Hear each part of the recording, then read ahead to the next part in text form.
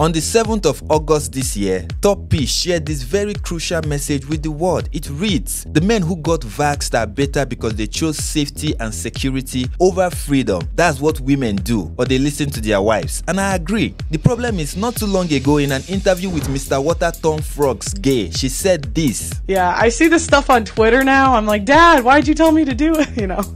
So apparently her dad, whom she idolizes, is better. I look up to my dad a lot. I mean, I didn't see this one coming.